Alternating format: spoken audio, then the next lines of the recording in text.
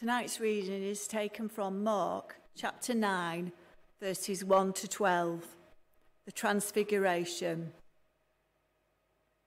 And he said to them, "Truly I tell you, some who are standing here will not taste death before they see that the kingdom of God has come with power." After 6 days, Jesus took Peter, James, and John with him and led them up a high mountain where they were all alone. There he was transfigured before them. His clothes became dazzling white, whiter than anyone in the world could bleach them. And there appeared before them Elijah and Moses, who were talking with Jesus. Peter said to Jesus, "Rabbi, it is good for us to be here. Let us put up 3 shelters, one for you, one for Moses, and one for Elijah." He did not know what to say. They were so frightened. Then a cloud appeared and covered them, and a voice came from the cloud, "This is my son, whom I love. Listen to him." Suddenly, when they looked around, they no longer saw anyone with them except Jesus. As they were coming down the mountain, Jesus gave them orders not to tell anyone what they had seen until the Son of Man had risen from the dead. They kept the matter to themselves, discussing what rising from the dead meant. And they asked him, "Why do the teachers of the law say that Elijah must come first?" Jesus replied, "To be sure, Elijah does come first and restores all things. Why then is it written that the Son of Man must suffer much and be rejected?" This is the word of the Lord. Thanks be to God.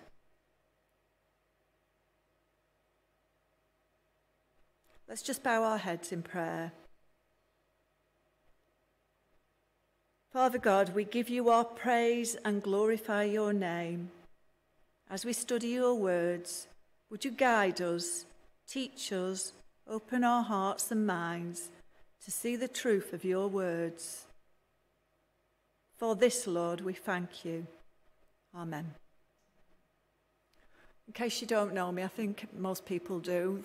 My name's Norma.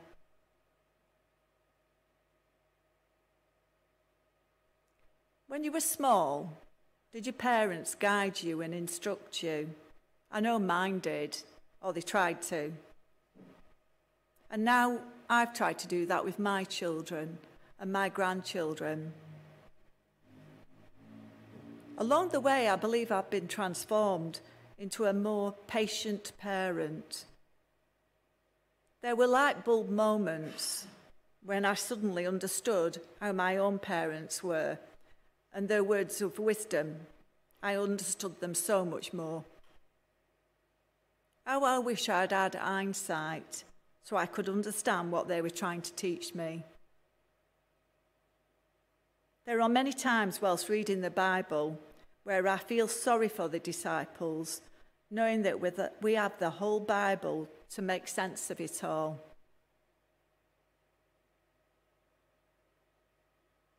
Just a few days after telling the disciples of his impending death, where they are crippled by the mere idea of what will happen, it appears that Jesus seeks to provide an inspirational lesson where God condescends to give him that physical glory just to reinforce the disciples' faith. Jesus took the 3 men up the mountain. It is believed to be Mount Tabor. Mountains were often associated with closeness to God and readiness to receive his word. God had appeared on mountains to both Moses in Exodus and Elijah in Kings. Jesus clearly knew what was about to happen on the mountain. But what did he mean when he said, "I tell you the truth, some standing here right now will not die before they see the kingdom of God arrive in great power"? We, all of us, know that God established his kingdom after Jesus' resurrection, which is why Jesus could say there were people there who would still be alive, because it's not happened yet, but would very soon. In the Transfiguration, Peter, James, and John were about to see Christ's glory, which was normally hidden under his humanity. This is so that they can face his death in a more positive way. I think for a lot of people, if you've nursed someone in your family and they've got cancer and they know that they're dying of cancer, you live with that. And you try to be positive about the route that you're going to take.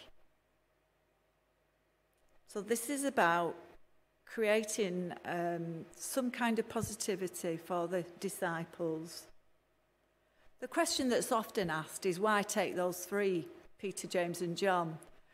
Well, it could be that Jesus just thinks that these three are ready to receive the word, that it's revealed to them, that they will understand it. And it tells us, as they watched, Jesus' appearance was completely transformed. His clothes were radiantly white. His face was dazzling. This is indescribable to the men, a manifestation of light and glory, which will be Jesus when he reigns as king in the days to come. Just for a moment, Jesus is seen as his true self.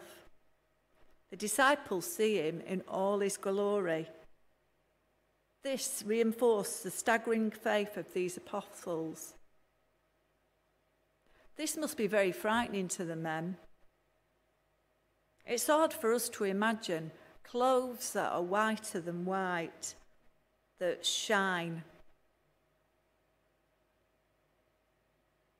And when Moses and Elijah appear, talking to Jesus, what a sight that must have been for these disciples, who had already seen so much. How did they recognize Moses and Elijah? Because don't forget, they didn't have any photographs at that time, didn't have any social media, they didn't look on Facebook.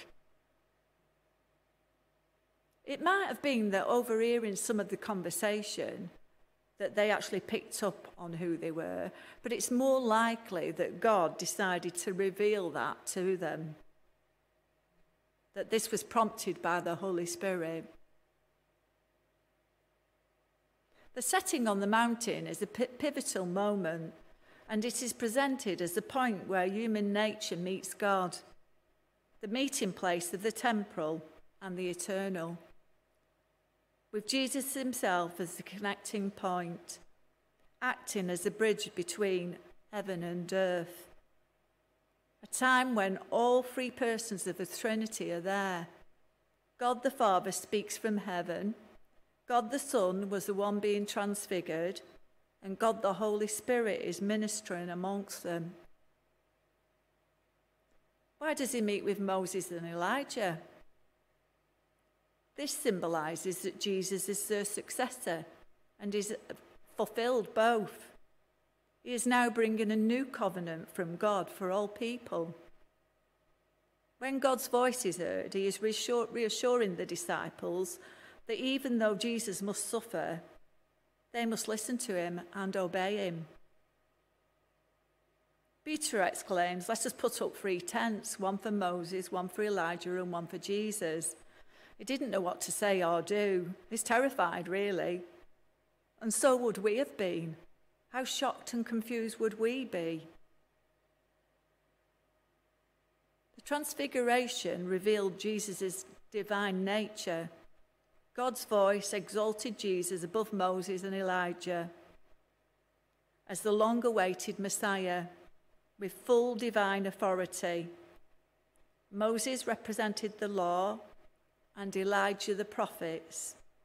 Their appearance showed Jesus as the fulfillment of both the Old Testament law and the prophetic promises. Jesus was not a reincarnation of Elijah or Moses. He was not merely one of the prophets. As God's only Son, he far surpasses them in authority and power. Many voices try to tell us how to live and how to know God personally. Some of these are helpful, but many are not. We must first listen to the Bible and then evaluate all other authorities in light of God's revelation. The Transfiguration is an event in Jesus' life in which his appearance was radiantly transformed. This is recorded in each of the synoptic Gospels. It must have been frightening and overpowering when the cloud overshadowed them and the voice from the heaven proclaimed, "This is my dearly loved Son, in whom my well-loved Son. Listen to him." Wow. We can't imagine that happening. Then as suddenly as it came, the cloud's gone, and so were Moses and Elijah. And all they could see was Jesus. They must have wondered if they'd gone to sleep, whether they'd imagined it in their sleepy state, or whether, they'd just had some kind of hallucination. As they went back down the mountain, Jesus tells them not to tell anyone, because he understands that they won't understand what's happening until he has risen from the dead. Then they would realize that only through dying could Jesus show his power over death and his authority to be king of all. The disciples would not be powerful witnesses for God until they had grasped this truth. It was natural for the disciples to be confused by Jesus' death and resurrection because they could not see into the future. We, on the other hand, have God's revealed word in the Bible to give us full meaning of Jesus' death and resurrection. We have no excuse for unbelief. So the disciples kept it to themselves for now, as they respected Jesus' instruction. They couldn't discuss it with others, yet they must have asked each other what it meant, rising from the dead. Could you imagine not discussing it with the other apostles? To understand their thoughts, we would have to think as James, John, and Peter did in those days before Jesus was crucified and resurrected. Hard to imagine, isn't it? Then they asked him, "Why do the teachers of religious law insist that Elijah must return before the Messiah comes?" Jesus responded, "Elijah is indeed coming first to get everything ready. Yet why do the scriptures say that the Son of Man must suffer greatly and be treated with utter contempt?" When Jesus said Elijah had already come, he was speaking, of course, of John the Baptist, who had fulfilled the role prophesied for Elijah. It was difficult for the disciples to grasp the idea that their Messiah would have to suffer. The Jews who studied the Old Testament prophecies expected the Messiah to be a great king like David, who would overthrow the enemy, which was Rome. Their vision was limited to their own time and experience. They did not understand that the values of God's eternal kingdom are different from the values of the world. They wanted relief from their present problems, but deliverance from sin is far more important than deliverance from physical suffering or political oppression. Our understanding and appreciation of Jesus must go beyond what he can do for us in the here and now. It is our eternal life we should be concerned with. The here and now is all what the world promises and all what the world would have us believe, while we know the truth Eternity is promised to those who follow Christ. My first thoughts when I think about the Transfiguration are mixed. I feel a comparison with when I encountered the Holy Spirit as I asked Jesus to come into my life, to forgive me and make me clean again. That sense of fire burning inside. I believe that I was a new creation, acceptable to God. There are times when I see that white glowing light changing me and making me whole again. Then there are times when I see that I need to keep asking for forgiveness. I need to renew and cleanse myself with each passing day. There are times when I feel light and free, able to powerfully praise my Father God for all he has done, and times when I feel the blackness, the darkness of the world in which we live, chasing me, trying to pull me into the blackness, into the void of our world. There are times when I despair at the sin around me. I fear for my family, who appear at times far from God. I call on God to transform me in his image. Paul says in Romans 12:1-2, "And so, dear brothers and sisters, I plead with you to give your bodies to God because of all that he has done for you.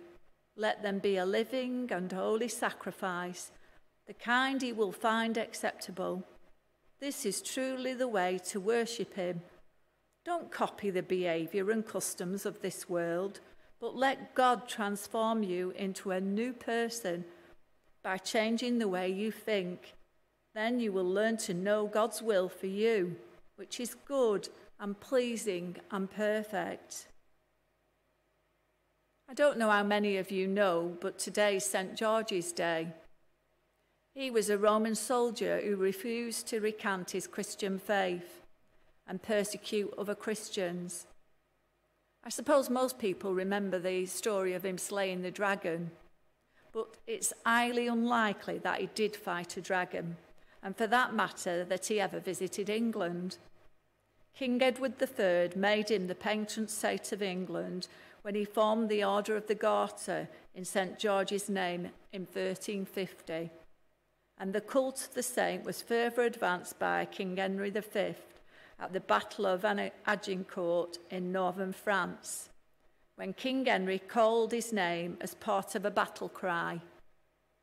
Sadly, St. George was tortured and beheaded for refusing to recant his faith in Christ.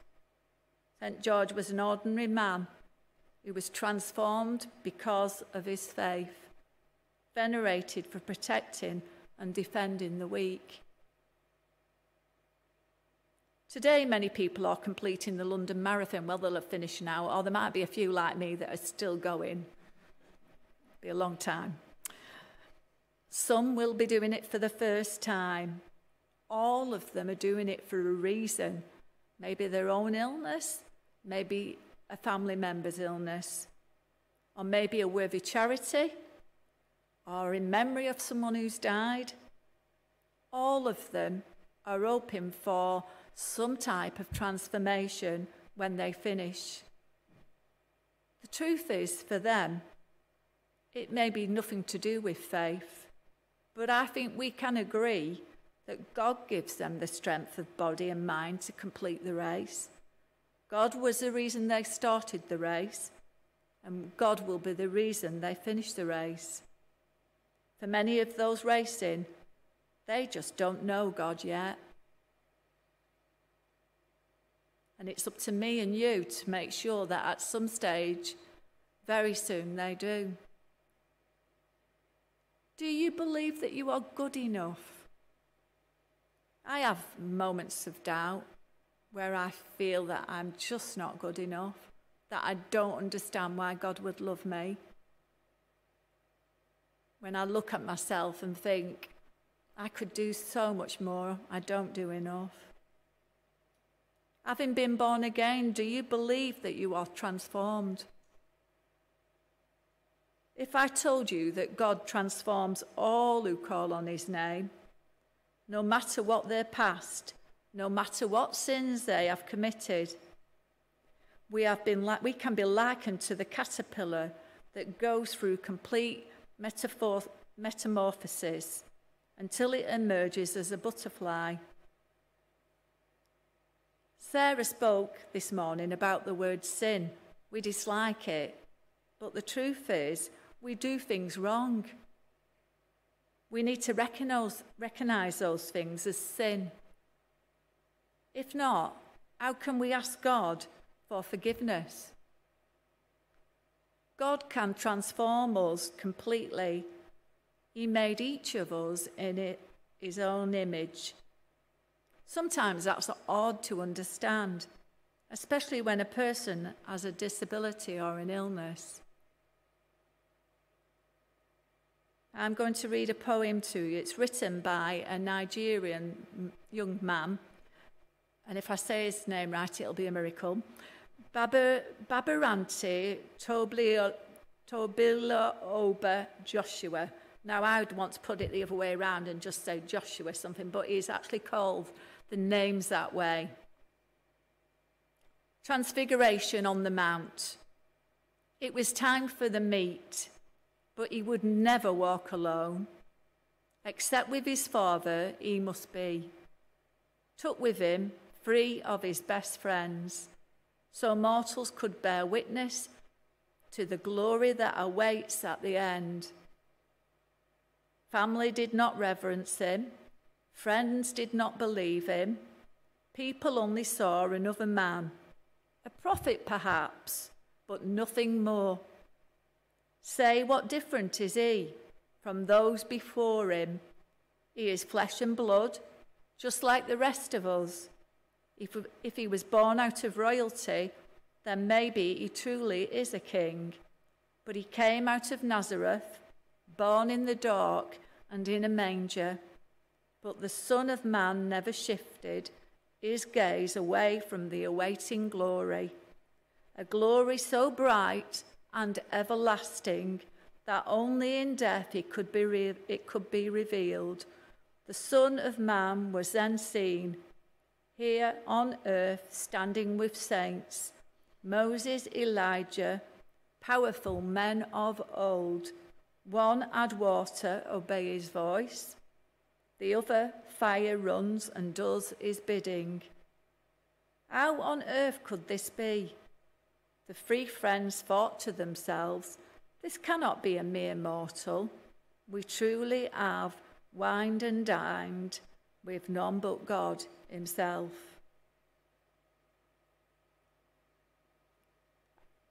We're now going to play a video that reminds me that with God, transformation is possible for everyone. This little boy is now a young man. His story is continuing. You can see God's work in his life, real transformation, which shows us that transformation is possible for all of us. I'll just finish with a prayer. Lord, we lift your name on high because we know that through you our transformation will be complete as long as we closely follow you. When we are broken and damaged, you change and complete us until our transformation is complete. For this, Lord, we praise your name. With the heavenly angels, we give you glory. Thank you, Father. Amen.